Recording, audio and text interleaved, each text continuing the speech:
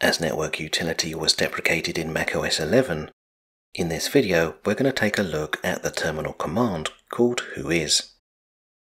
The Whois command will allow us to query the Whois database so that we can find out more information about a specific internet resource such as a block of IP addresses or a domain name.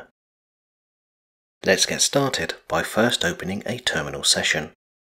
Now from the command prompt, if we type Whois followed by either the IP address or domain name of a web server, when we press enter on our keyboard, we are presented with information stored in the Whois database about that particular resource.